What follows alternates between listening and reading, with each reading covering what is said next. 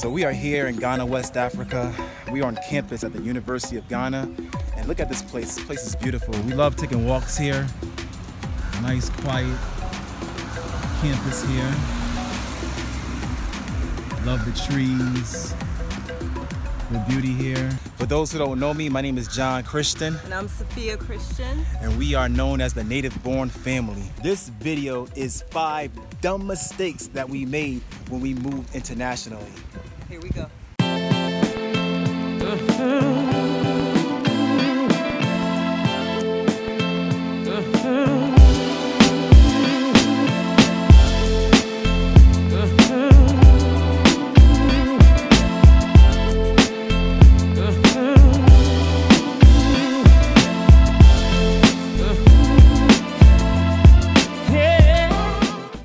Ghana is a relatively safe country with low crime rates in comparison to other West African countries. But despite Ghana's reputation of being generally safe, instances of pickpocketing, residential burglary, and vehicle burglary has increased. Foreigners will find themselves targeted more often than locals. I can't stress enough how important it is to make sure you have a secure location. You are going to a country that you're not from. You want to make sure that safety is number one. When we first moved to Ghana, we rented a place where the security wasn't good. Later on, we noticed that the security in the complex was letting anyone and everyone into the complex. So you want to keep your eyes on that. The place that we rented out was a little cheaper than other places, or somewhat cheaper than other places, but the security was too relaxed. And of course, some of you know our story, that when we were sleeping one night, all of our stuff was stolen. And this was in a secure location, but it wasn't really secure. It didn't have 24/7 like guarded security. And our stuff was stolen one night, and it was devastating because it was very important items. Exactly. So what we try to do is just to let people know that are coming to any country for the first time, as you look around to see where you want to be, where you want to live, where you want to really make roots, do it from a secure place so you can make a choice that's best for you and your family. We just want you all to be mindful that even though it may cost an extra $200, it may cost an extra $100, your security shouldn't come cheap. You know, it shouldn't, if that's what you're interested in. Some people want to live in more rural areas, more isolated areas, but you got to make sure you know how to live that way when you're ready. We recommend, though, as you're at least visiting or first stepping into a country, make sure you're secure and get advice from people. Learn about how the people are in that location. You know, really figure it out and get your feet wet. I feel the exact same way. You want to start off the right way so you can have the long-term success. Start off in the city, get to know people, make sure you take your time when you choose where you want to live. And I think the good signs that you should look for is if the grounds is kept up. If you see the security taking down names and checking in cars and asking questions, those are the things that you want to look for when you move into a community. Something we learned during our time living abroad is less is more. If you don't need it, don't bring it. Save yourself time and money and avoid the hassle. If shipping is a must, make sure you have a shipper that is able to explain the process and all the details. They should be able to ship it, clear it through customs, and bring it to your steps. Yo, I'm telling you, we were so amped to leave America that we was like, yo, we shipping everything, yo, beds and we didn't have furniture. No, we did. Your mother shipped her bed, right? Yeah, she had a big old fluffy, expensive mattress. She's like, I'm taking my mattress.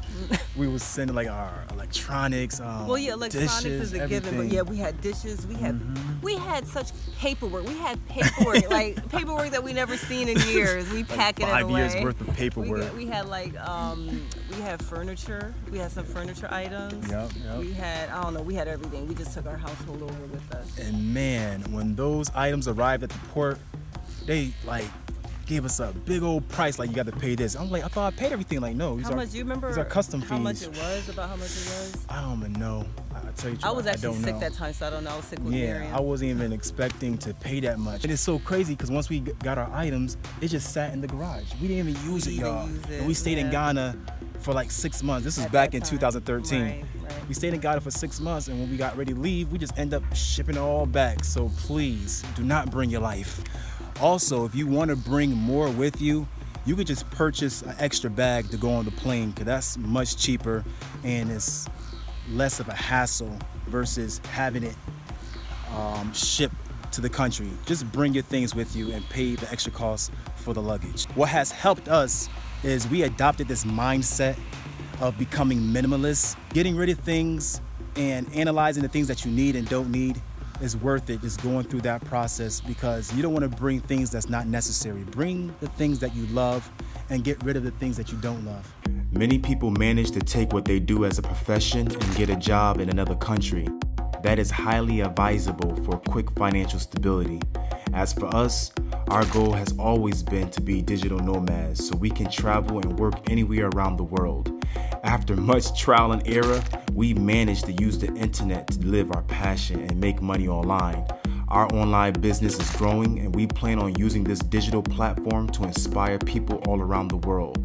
Check our website online, NativeBorne.com. Our motto is focused on family, freedom, health, and happiness.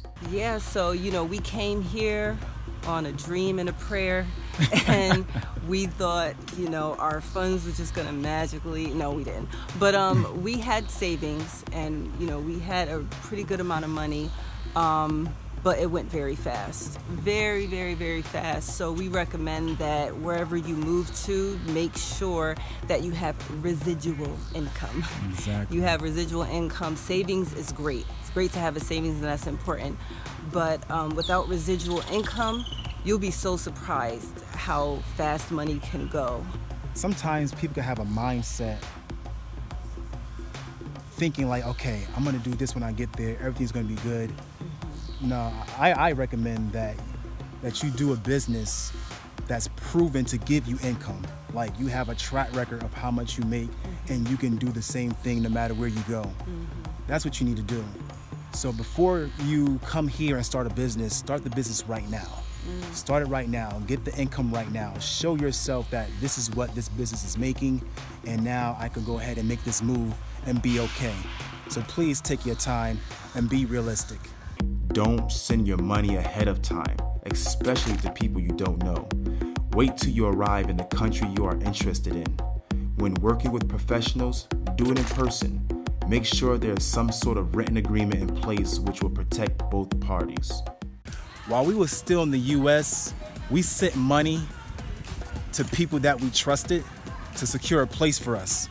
And when we arrived in Ghana, we found out the story changed, and the place that we were supposed to go to changed. And it's interesting because we were supposed to save money. We saved money because they gave us a place that was cheaper. Right. But then we asked them, okay, where's the rest of the money that we saved? They said fees. Fees. So I suggest that you get yourself an Airbnb or a hotel just to get yourself acclimated to the new area once you arrive. And once you get here, have a real estate agent, someone show you around, a reputable, place. Let them show you around. Get a feel of the neighborhoods that you like. Get a feel of the environment that you like.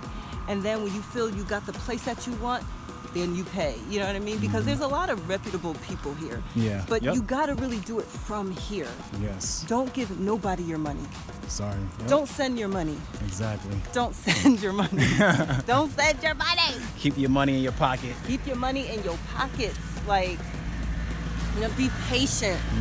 Be anxious for nothing. Stay in control. Stay in control. Yes. Stay in control. For real, absolutely.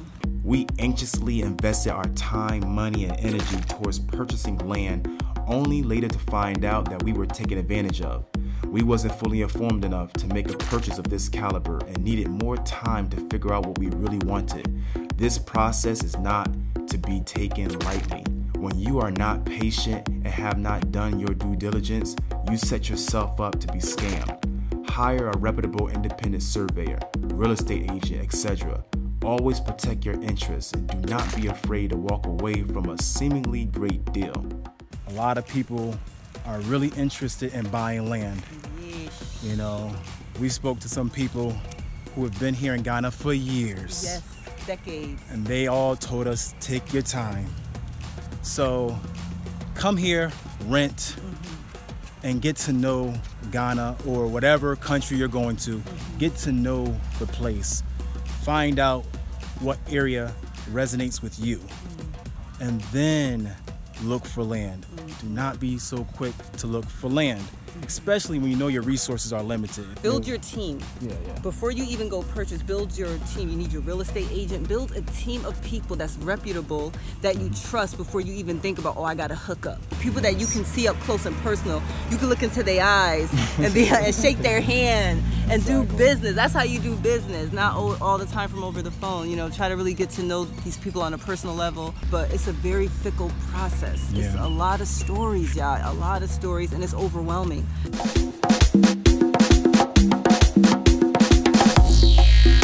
All right, so here's some bonus tips. Okay, well, How to read it? Well, okay. Hold on. Wait, no. Okay, well, I'm gonna give like one quick tip that I think is important, especially when living, you know, here, that I've learned. Carry toilet tissue. Carry toilet paper, baby wipes, all those sorts of things. Also, oh my gosh, this has been such a lifesaver, you guys. Hold on, I got it. I carry it on me everywhere. Y'all think I'm playing. Now, of course, when you go to certain locations, you ain't got to worry about that. Like, we go to malls and stuff, you know, your bathroom's going to be fine. All that stuff is going to be fine. But, hold on, I think I got it. Yeah, one lady got an attitude with me because I asked for tissue. Like, yeah, that happened to you, too. You had to do a number 2. And you went to Oh, man. You went to the bathroom. You was like, yo, can I? She gave you a little like sliver of tissue, and you had to get it from her. 2 pieces. I was like, yo, man. Good thing I had some tissue in the trunk, right, too. we had some tissue in the car. I was like, bro, really? I didn't even argue. I just went straight to my car. No, don't argue. Now this, you guys, this is a lifesaver. This is called a travel John. Yes. Actually, John created this. Yep. Oh, he's out there. No, but this is called a travel John. Oh my gosh, this saved my life. One time me and John went out, and when we went out, I had to use the bathroom so bad. When we went out, there was a toilet area, and you told me about that area. Yeah. Next subject. Yep. And I already knew not to go because sometimes you can just tell that it's not a place that you want to get to. But anyways, so I went into the car and I used this. Yep. This travel John, what you do, you open it up and it's really long, and it has like gels or something within the bag. Yep. You put it over yourself and you pee or whatever. You can't do a number 2 in here, I don't think. But you pee, and it actually turns it into like a solid. So you can literally turn it upside down and it doesn't leak out. And you can use it until it's all the way filled, and it turns it into like a solid gel type of state. So you go in the car, do your business, you know, got your baby wipes, wipe it, put it in the trash, and you go out and you keep partying, having fun. You're good. So this came through. Then another day when we went out to eat, we went out to a food place, a local food place, and the porta potties were horrible. Okay. Horrible. Yep. I don't even go into them. So my daughter, she ate and she just had to use the bathroom, and she was crying because she knew there was nowhere to go. Oh man, so I remember what happened? that. Yeah. Soraya was like, "Daddy, I have to go to the bathroom." I was like, "Soraya, can you hold it?" And then she was like, "Yeah." And then 2 minutes later, "Daddy, I have to go to the bathroom." I'm like, "Soraya, can you hold it?" She was like, "No." She started crying. I was like, "Oh gosh." Anyways, brought her to the car. We got the travel John, and it was a lifesaver. Yeah, I brought her in the car, and this was the first time she used it. She didn't want to go because she felt uncomfortable, like, you know, she didn't want to pee all over the car. I said, "Soraya, you're fine. It's covering you. You're good." Yep. And then she went to the bathroom, and she was just like, "What's happening?" And then she, you know, she did it, and then she was happy. You know, that's just the reality of how it can be sometimes when you travel. And so I just want you guys to be prepared. We want you guys to be prepared because these are things we had to find out. And with 5 kids, kids always got to use the bathroom. Exactly. Like, they always got to go. I gotta use the bathroom. They like, always got to go. We always trying to make sure they use the bathroom before we travel. Now, anywhere. well, especially with girls, obviously Joshua, we could just find a tree and bring him outside, and he's good. But the girls, they got to squat and stuff. And I also have the Go Girl, You Go Girl. Okay. I haven't really used that yet, but we use the Travel John. And we did teach our girls how to squat.